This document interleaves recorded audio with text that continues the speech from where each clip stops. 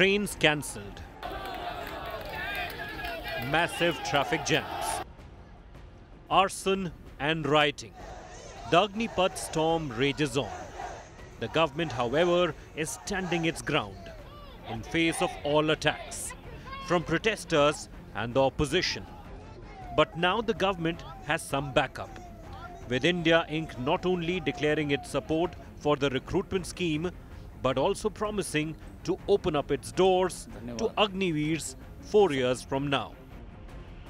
Mahindra Group Chairman Anand Mahindra said the company will recruit the capable young people trained under this scheme.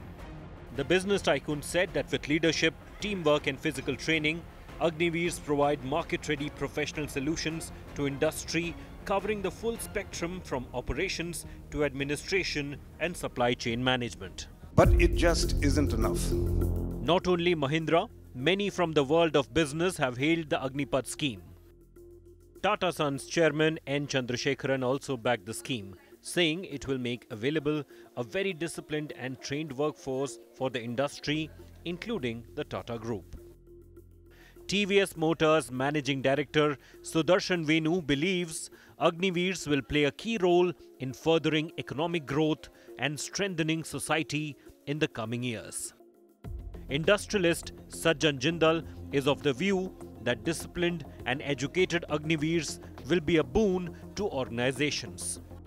Industry bodies FICCI and ASSOCHAM have also welcomed the path-breaking decision by the government.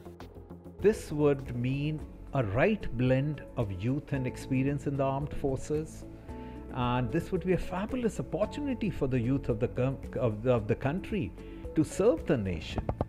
And once they have stepped out as Agniveers, this would become a great talent pool for the corporations like ours.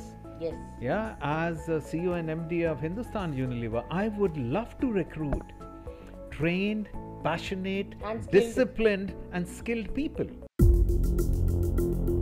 One of the first to recognize the importance of Agniveers was industry veteran Baba Kalyani, whose company Bharat Forge tweeted that it will find a ready pool of highly motivated and disciplined resources having a sense of nationalistic fervor with a can-do spirit.